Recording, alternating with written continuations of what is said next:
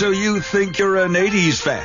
Okay, Tommy Two-Tone, can you handle this? If you can't get sex, then the perfect thing for you to do is to jack off. It's I Love the 80s, and this is 1982. And now you find yourself in 82. The flicks, the fashions, the trends, the TV, the tunes. A totally awesome year that gave us these burning questions. Who would you rather do, Martha or Nina? Martha Quinn. Nina, she was a little more nasty.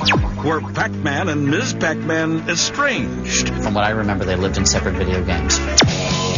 And what happens when a bat-biter turns family man? You got married. Congratulations. Plus, Sarah Jessica Poindexter. I have a feeling that we'll both remember this life for the rest of our nights. And the wisdom of Jeff Spicoli. Hey, bud. Let's party. Because you love the 80s. Because you still yearn to grow a mullet. Admit it. This is 1982.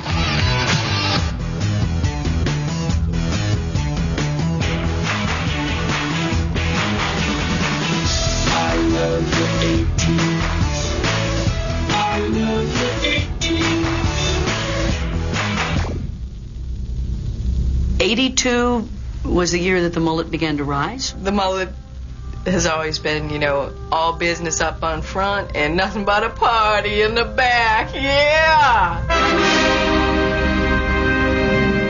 The mullet, to me, it's the haircut for the redneck on the run. It's like he's halfway through his haircut and he's just like, I gotta go. I'll get the rest of this later. Yeah, I had a mullet. Yeah, Christ, man. It was terrible.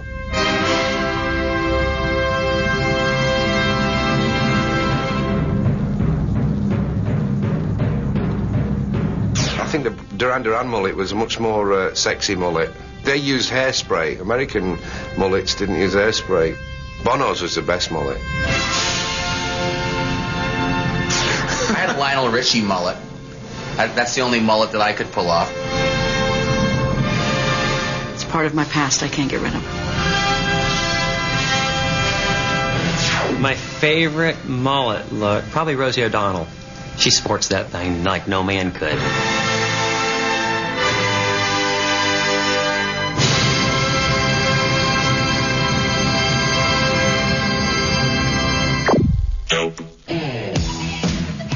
The VJs were as cool as could be. Alan Hunter with you at MTV. This was a strange phenomenon. We became almost as well known as the rockers on the video. This is it. Welcome to MTV Music Television. I liked all the VJs. I thought they were all great. The first time we visited New York, every after-hours club we'd go to, we'd run into J.J. Jackson. JJ seemed like he just got all the ladies. JJ had that nice deep voice and was just so suave and just seemed like he scored at will. I never said I was a bowler, but I'm a rock and roller. I envied JJ. The cool thing about Nina Blackwood and Martha Quinn, they were like sexy, but they weren't unapproachable. They were like the real sexy seniors. I liked Martha's energy, and I remember thinking, oh, that's what I want to do. Martha Quinn. Without a doubt. Yeah, I had a big thing for Martha Quinn. The buzzword of the day is sushi. Martha Quinn was the kind of girl you want to marry. Nina Blackwood was the kind of one you want to have fun with. All day, all night. Nina Blackwood could have taught me a thing or 12. Yeah. She just seemed wild. She was a little more nasty. She had that funky ass haircut. Nothing against Martha, but I like blondes. What can I tell you? Who would I rather sleep with? For me, I'll take Alan Hunter. You know why? He's soft. He's very soft. Very kissable. Fresh shaven, you know? Smooth. I like that. Very smooth. Woo! I like to tap that ass. I love 82.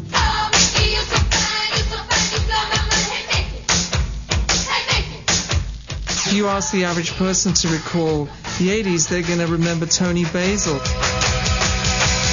My whole whole sorority was addicted to the song, Mickey. You get a bunch of crazy drunk girls singing that song. It becomes even more obnoxious than it was as just the recorded version.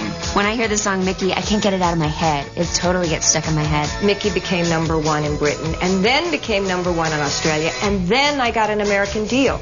Rock choreographer Toni Basil's love of cheerleading was the inspiration behind the video clip of her hit single, Mickey. Basil feels that cheerleaders have come a long way. Well, I think we should probably put a lot of this energy and talent to some real good use.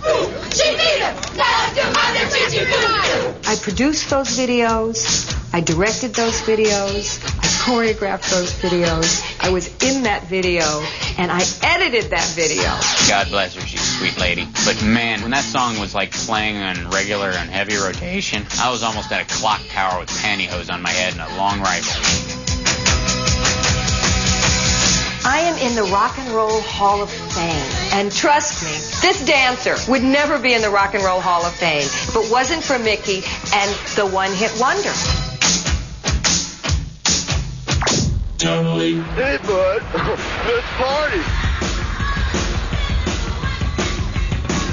Fast Times at Ridgemont High was the greatest teen movie ever made. I mean, a girl decides how far she's going to let you go in the first 5 minutes. If you looked up at the screen and you saw your high school. What are you people? On dope? Some big, huge stars that we see today. Got some of their starts there. Forrest Whitaker, Judge Reinhold. Eric Stoltz is in there. Nicolas Cage is in that movie as well. Jeff Spicoli is Sean Penn. Oh, gnarly! There was probably 55 Spicolis in my high school. I just thought, when I grow up, I want to be like Jeff Spicoli. I just wanted to be cool. Spicoli was cool. That was my skull. I'm so wasted. When you're in school, you only dream of doing stuff like Spicoli did when he ordered a pizza. Order the double cheese and sausage. Right here, dude. You've got this guy that just doesn't play by any of the rules and just does whatever the hell he wants. Am I hallucinating here? Just what in the hell do you think you're doing? Learning about Cuba, having some food. My favorite scene, sadly enough, is when Phoebe Cates takes off her top. Because I'm a simple, simple man. Hi, Brad. You know how cute I always thought you were. There's the horniest scene of all time. When Phoebe Cates gets out of that pool, the top came off and it was like...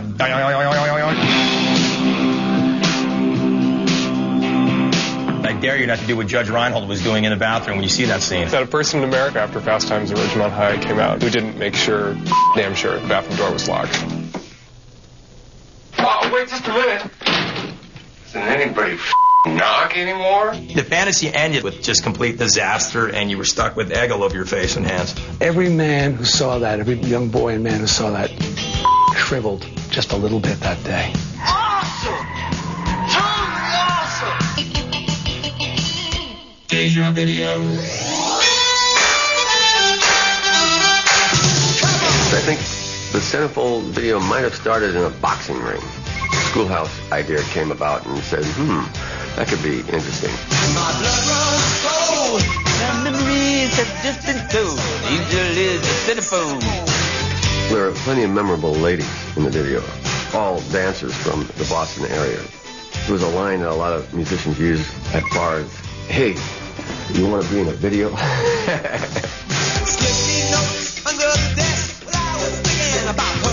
There was this girl in this black kind of bob haircut, and she looked just like Martha Quinn from MTV.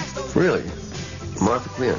It's an urban myth. I'm here to say right now that Martha Quinn's definitely not the chick in the J Gals video.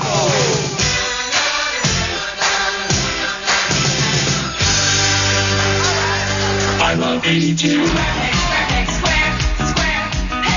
The premise of Square Pegs was that was like these two geeky girls, and I think they were freshmen in high school, and they wanted to remake themselves. They're going to come to high school and be like different than they had been in middle school. You look at them, they've got to be the absolute top couple in the entire freshman class, and we're going to make friends with them. I know what boys like. The premise of the show, to me, of Square Pegs, isn't as important as the fact that such a super nerd can become the epitome of a sexy city girl. I had a huge crush on Sarah Jessica Parker in Square Pegs. I thought there was something so nerdy and cool about her. They did use the 80s device on Square Pegs of putting her in glasses and pulling her hair back so she could look as nerdy as possible. Hattie, you're not actually going to wear your glasses, are you? Well, Lauren, you're wearing your braces. I loved Sarah Jessica Parker at the time because I'm 6 feet tall and I've been this tall since like the 6th grade.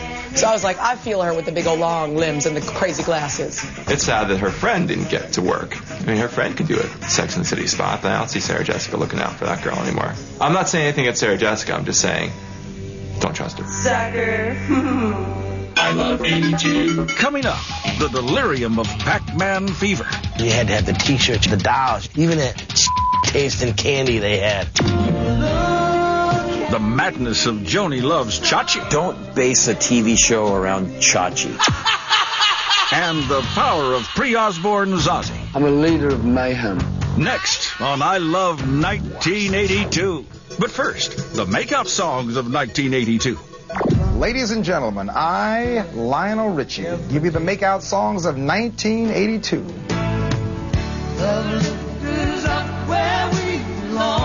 Up Where We Belong by Joe Cocker and Jennifer Warren.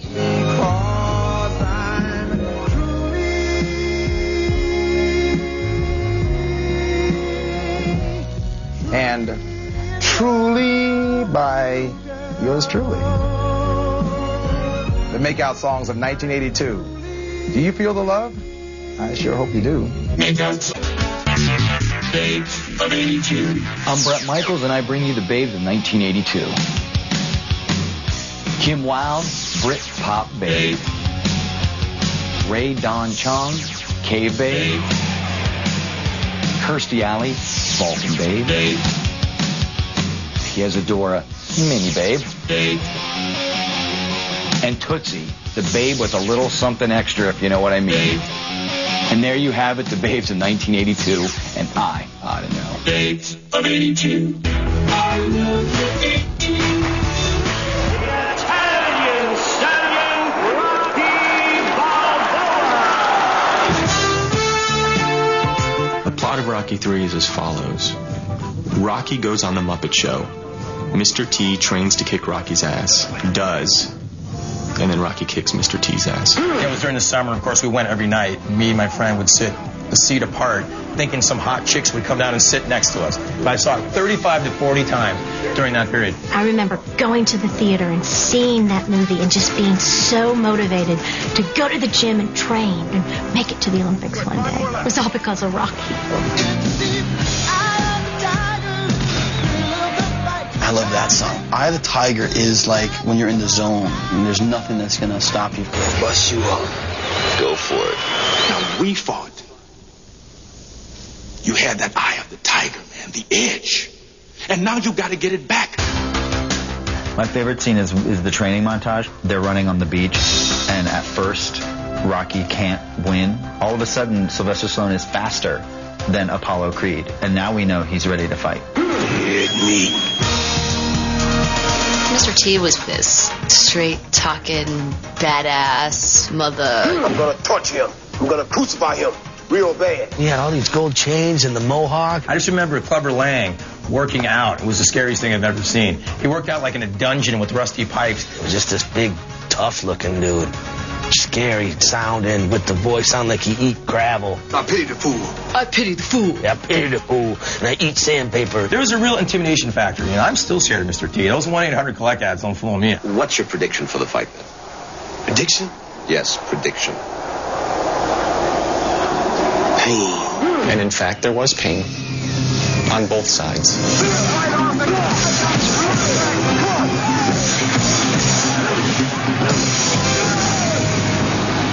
I don't think we could ever say that Sly has lost the eye of the tiger. I will watch Rocky 10,000. If he makes it, I'll watch it. Ladies and gentlemen, the winner by knockout, the heavyweight champion of the world, the Italian Stallion, Rocky Balboa.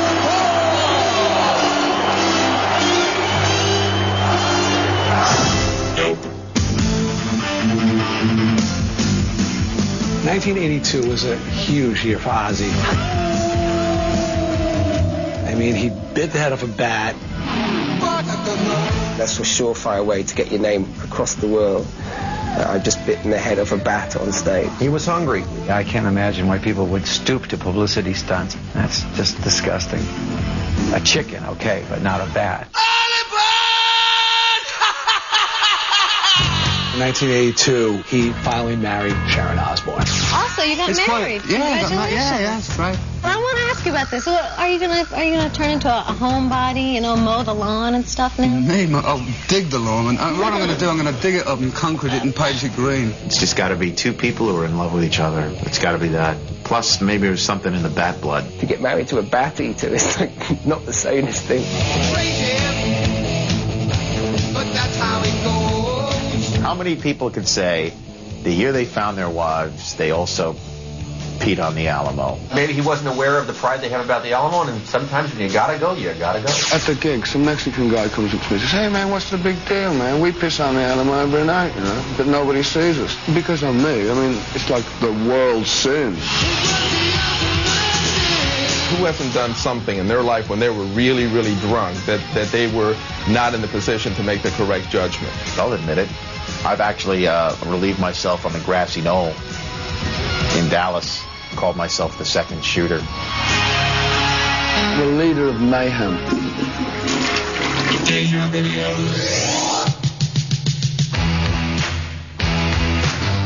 Joan Jett did more for me in the early 80s to give me the hope and the drive that, you know what, women can rock. And they don't have to rock and be pretty about it. They can rock and go, I love rock and roll. I got up and asked for his name. I Love Rock and Roll was a headbanging song that when it came out, everybody just hooked onto it. In her asexual rockness, she was all sex. That was intensely appealing to like rocker boys who wanted rocker chicks. Next we were moving on. It was with me. Joan Jett was like the rocker chick. The make out with you, take a swig of beer, pass half of it into your mouth, smoke a cigarette, get into a fist fight with you, and then go home with you. Ugh. She was hot and sexy and cool, and all I wanted to do was went out and buy it and listen to everything she ever did. I love 82. There was a formula, and it seemed to work pretty well. Crime is committed. We've been wrong! Then there's a car chase, and then Daisy Duke is hot, Boss Hogg is angry, and then the show's over. Making their way, the only way they know how. That's just a little bit more than the long ride. I think they taught us one thing, which is if you're ever in trouble with the law, get in your car and flee. We're gone. Come back here! Go for it, fight! Finally, there was a television show that made white trash cool. Didn't we need that? There are those who say they think the car was the star of the show. Everyone wants a car that you can't, whose doors don't open. It was perfect, indestructible. My feelings about the General Lee is that it probably violated any decent emission standards. Perhaps Georgia has lax environmental laws, but keep your smog in Georgia. I remember when Bo and Luke were replaced by Coy and Vance. They decided that they didn't need us, so they hired a couple other guys that kind of looked like us. So the idea was, well, Bo and Luke are gone, so let's bring in their cousins Coy and Vance. It's good to be here. With names like Coy and Vance, how could they go wrong? That's a license to print money as far as I'm concerned. I don't know why it didn't work out. Oh, they're awful. The idea of those guys coming in and trying to basically act like us, that's pretty hard to do. Many fools have tried before, but no one has managed to replicate the magic of Tom Wopat and John Schneider. McCoy and Vance are a chilling example of that mistake.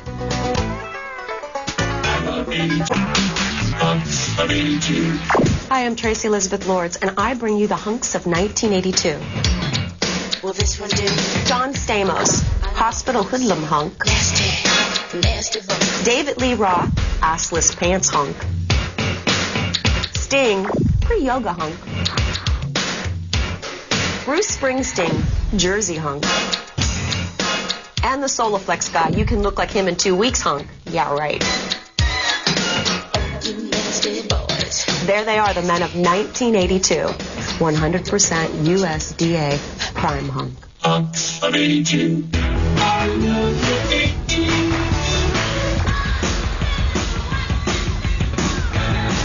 Here it is, 1982, and I think the Go-Go's are like best friends. And then, you find out like there was just all this animosity, drugs, sluttiness. If you can't get sex, then the perfect thing for you to do is to jack off.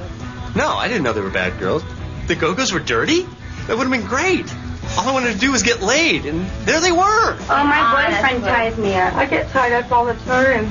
Yeah, I think it's great that, they proved that they could have just as much fun as the guys. I don't care because their music was so great. If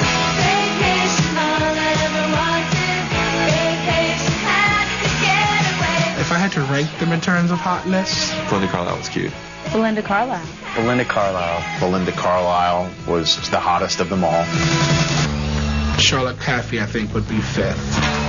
Gina Shock would come fourth. Jane Whelan would come third. Kathy would come second. Belinda would come first. That's right. Belinda Carlisle made it okay for little chunky girls to be sexy. My favorite Go-Go was and still is Jane Whelan. I had a mad crush on her. She was sort of the brains behind the beauty.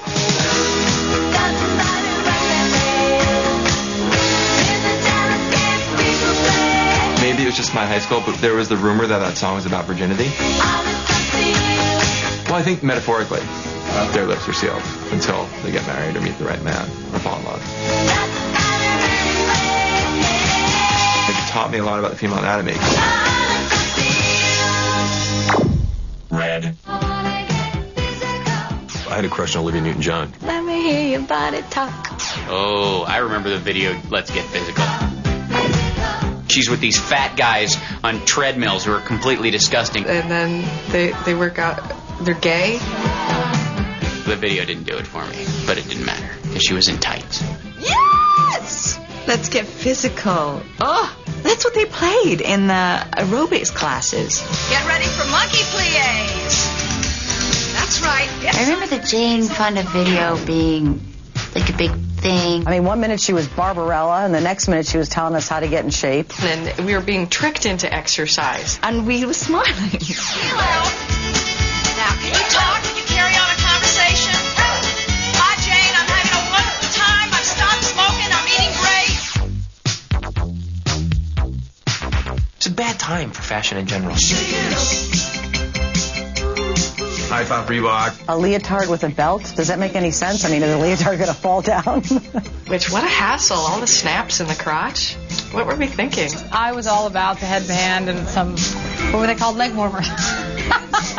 I totally did the leg warmers. They had to be ripped up to hell. Leg warmers were kind of convenient, like socks without the foot part in it. Now I wear them as dickies.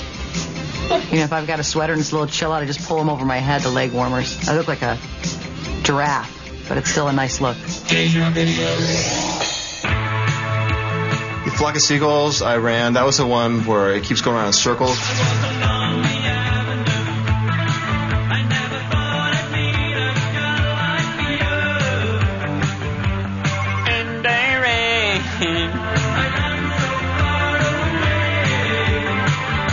Couldn't get away. Bam, bam, bam, bam, bam. Yeah, that was a good video. Obviously, you can't mention Flock of Seagulls without talking about the hair.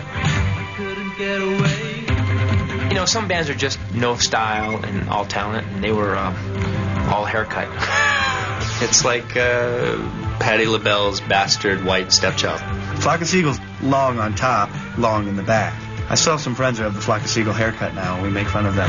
Although back then it was good stuff. I love you too. Oh, Trivial Pursuit, great game. I'm the king of Trivial Pursuit. I beat my wife on a daily basis. Trivial Pursuit made me feel pretty stupid. How do you know the tallest mountain in Bolivia? And I just kind of wanted to say, it's in the name, people, Trivial Pursuit. What actor has a tattoo on his wrist reading Scotland Forever? Roger Moore? Sean Connery. What was Nixon's dog's name? Who is the victim of the murder in the game Clue? Who cares, man? What U.S. state is known as the last frontier? Pittsburgh. The science always got me. The green wedge always got me. The pink category threw me. Which Geschwister starred in? I don't know, dude. I don't know what a Geschwister is. They sound hot, but I got no clue. Who was the king of England when the American Revolution broke out? There's something wrong with the human mind that you ask someone a simple piece of trivia, which they either know or don't, and then they try and reason it out. You don't know the name, dude. Just let it go. King George is what I'm going to say. I was right. Yes, I got it from Schoolhouse Rock. That's awesome. Gnarly. I think the guitar is the biggest, lamest, stupidest instrument ever created. Yeah, the guitar, the piano meets guitar. The keytar was invented in 1982 because all the keyboard players who were writing the songs were sick of having to sit in the back near the drummer. I'm a guitar expert. I know all the settings on the thing. Every keyboard player longs to be in front stage. I've got a red one and a black one. I just don't think a guitarist is sexy at all. I think there's just something very Jerry curl about a guitarist. And to say that a keyboardist could be anything like a guitar player in the same sentence is sacrilege. It's just the thought of putting a keyboard on like you're a guitar player. It's just such guitar envy that's just funny. It's kind of corny. I would never have somebody with a guitar on my stage. I feel really empowered playing shows with that thing because it's so ridiculous. Yeah, sure, you could convince me to play the guitar if you suck half my brain out. When I think of keyboard players, I think of dudes like Liberace. Boy George, eat your heart out. I mean, they're great keyboard players, too, but it's like, spare me. That's for weddings and funerals. I love E.G.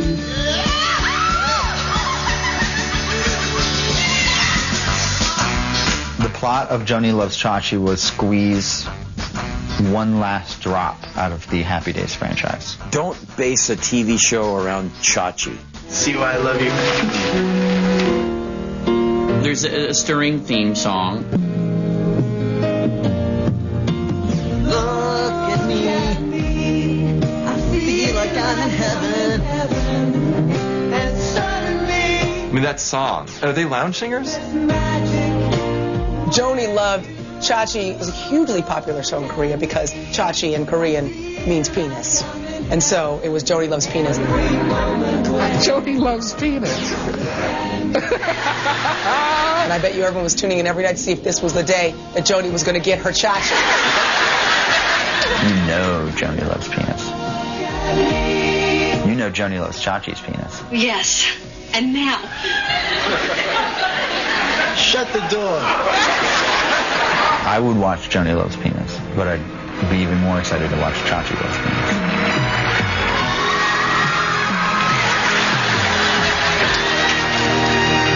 I love E.G. Coming up, Mr. Silver Spoons himself. Here we are, face to face. The power of poltergeist.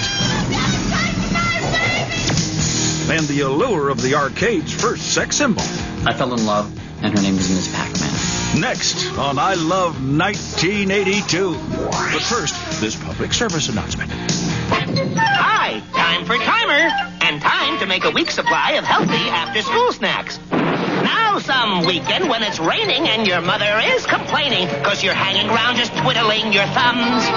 Tell your mom that you've been itching to make something in the kitchen, and oh yes, the mess will be a minimum. Okay, now take an empty ice tray and fill it up with orange juice or lemonade or pomegranate juice or whatever turns you on. Then cover the tray with plastic wrap, carefully poke the toothpicks through the plastic, put it in the freezer, and in a few hours, presto! Stacks of snacks.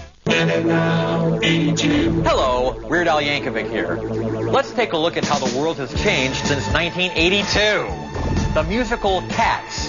Then, on Broadway, Now and Forever. Now, gone. Actor Scott Schwartz. Then, child star of the movie The Toy. Now, porn star. Way to go, Scott. Concert tickets for The Who. Then, farewell tour, $25. Now, reunion tour, $250. You call that a bargain? The best you've ever had? I don't think so. Now, E.G. I love you, E.G.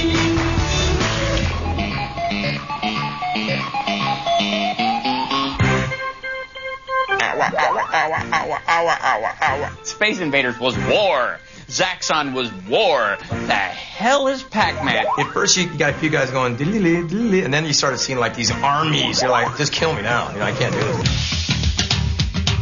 All of a sudden, you had to have everything Pac-Man. You had to have the T-shirts. You had to have the dolls. Even that tasting candy they had. It definitely defined an era. It had songs about it. That was probably the second 45 I ever owned was Pac-Man Fever. There was like a book that you could get how to best win at Pac-Man. Miss Pac-Man was better than Pac-Man. I fell in love, and her name was Miss Pac-Man. I like Miss Pac-Man a lot. She was hotter. I could just watch her eating cherries, strawberries, pears, and bananas. It'd be magical. I don't talk about other people's relationships, but I didn't see Pac-Man and Miss Pac-Man spending a lot of time together. From what I remember, they lived in separate video games. She was bright enough to have her own. You know, she wasn't like Pac-Man and Company, Pac-Man and Family. She had her own Oh, sorry. Dope.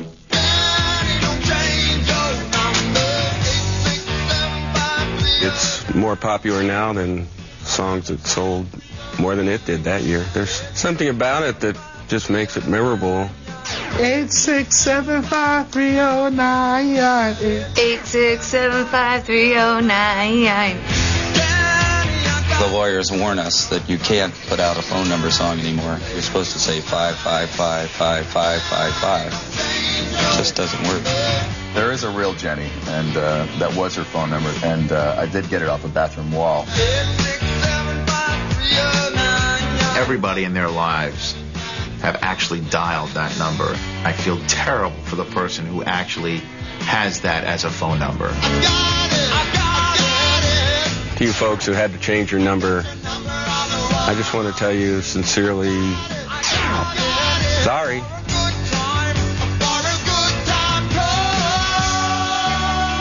I love 82. There are still groups of Dungeons and Dragons people. No, I don't still. Oh, God. No. I was in, like, you know, the room where people were playing. I tried that like twice. I'm getting paid to be on the show, right? I was a dungeon master, I admit it, and an elf, because that I kind of look like one. You just go over to somebody's basement, their parents would be working all day long, and you'd just be down there like, you know, you'd be making your characters. People went to see that Lord of the Rings movie, right? Everyone seemed to enjoy that, but you play D&D, you're a freak. The ship starts to move at about 25 knots. I remember this guy I had a big crush on, was really into Dungeons and Dragons. You aren't going to meet ladies playing that. I don't even remember his name. I come home, do my homework, and from maybe 8 to 10, 8 to 11, I work on characters and game modifications. They're like really serious and kind of awkward. We usually wore black heavy metal concert t-shirts to school.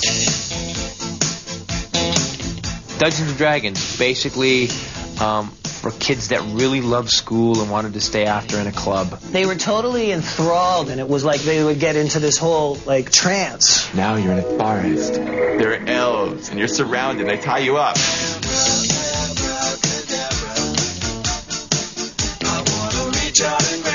I guess he was called the Dungeon Master or something, and he could just make up rules as he went along. It's an ego trip. I mean, you get all these little people under you, and you get control of them however you want. Where are they today? Those kids are all actually now running MIT. Probably the kids that grew up to be internet billionaires. They're running the country now. They're in charge of national security. Maybe I should have played Dungeons and Dragons. Wicked.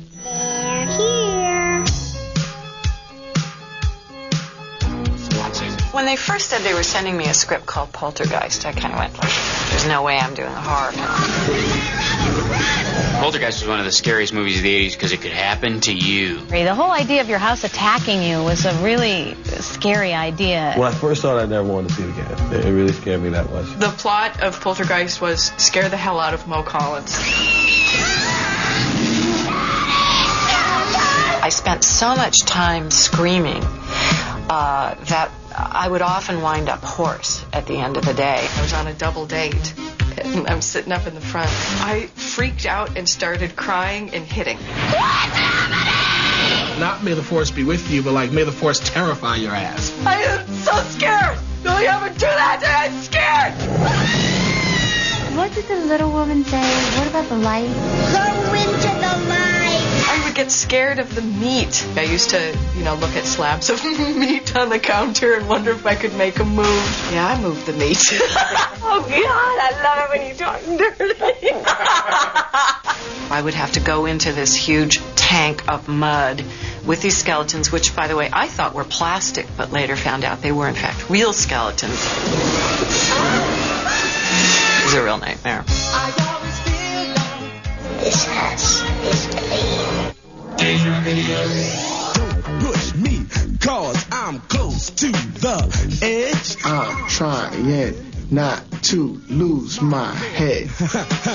It's like a jungle sometimes. It makes me wonder how I keep from going under. The message reminds me of me and my friends sitting on, on the porch with a little boombox. The message came on, and every person I knew would start rapping along. People were eager to hear it. It just made people in rap know that you had to also have a little intelligence behind your words. It just changed everybody's perception of hip-hop forever. Prior to that, rap was just about partying. And then Melly Mel and them put a message, and they started talking about, social commentary. It was plain to see that your life was lost. You was cold and your body swung back and forth. But now your eyes sing the sad, sad song of how you lived so fast and died so young. Music, the concept, the lyrics, is just such a unique record. I'm trying not to lose my head. Dope. Here we are, face to face, a couple of silver spoons. Hoping to find we're two of a kind. This toy manufacturer billionaire had a son. Ricky was more the grown-up than the dad was. What the heck's a lug nut? He just reminded me of Richie Rich. It was if I died and gone to Coney Island. I love it too. Every kid was jealous of Ricky. Having remote control doors is not only extravagant, I think it's dangerous. But it really wasn't a remote control door. It was a guy with a cape or a pulley, and he was pulling the rope. And everyone still asks me about the train. When I was on Different Strokes, Silver Spoons filmed right next door.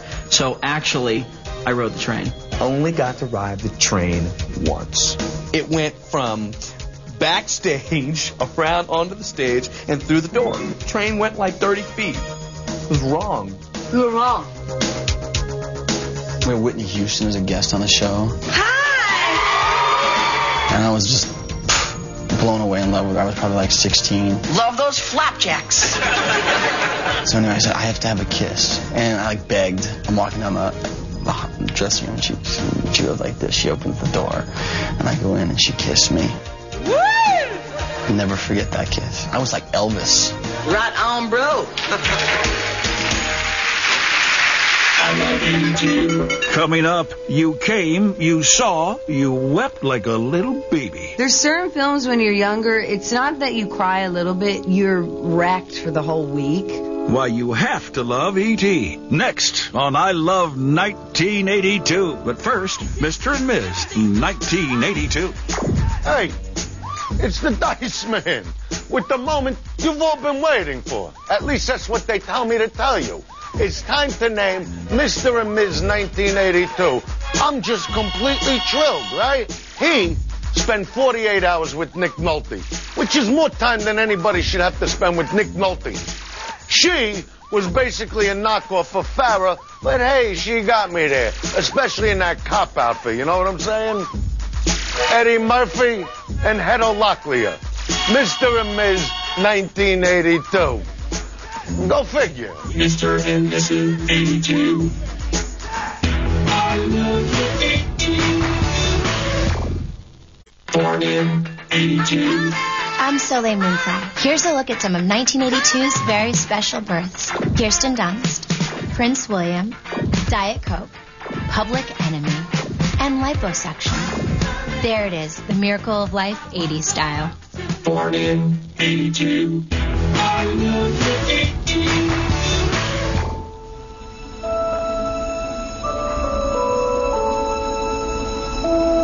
E.T. is one of the greatest movies of all time, and one of the few films in which I'm ready to admit I actually shed a tear. I cried. It was about, you know, that feeling of not belonging, that feeling of finding someone, you know, who makes you feel like you belong. I'm keeping him. What is it? There's certain films when you're younger, it's not that you cry a little bit, you're wrecked for the whole week. And that was E.T. for me. It's one of those movies that'll still make you cry. I just think that it touched just the most like tender, delicate, vulnerable place in all of us. E.T. phone home. I'd like people to certainly have a reaction to a movie, whether it's just a small cry or whether it's, you know, sweating through your cashmere or sweating through your corduroys. I like the image when E.T. and his friends fly.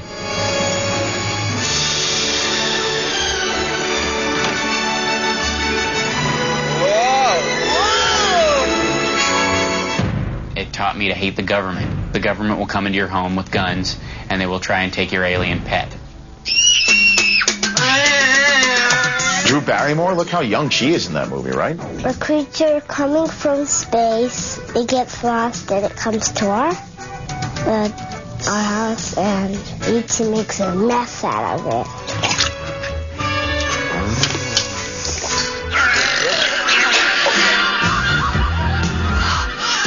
E.T. was so ugly, he was cute. He looked like my third grade English teacher. A long neck, big head. I had an aunt I didn't like that sort of did that same thing with long fingernails. He was a completely vulnerable, big-eyed turd. Now, who couldn't love a completely vulnerable, big-eyed turd? People keep marrying Larry King.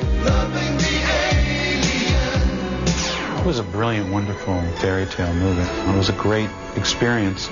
It's still enjoyable to watch and timeless. You know, it's magic.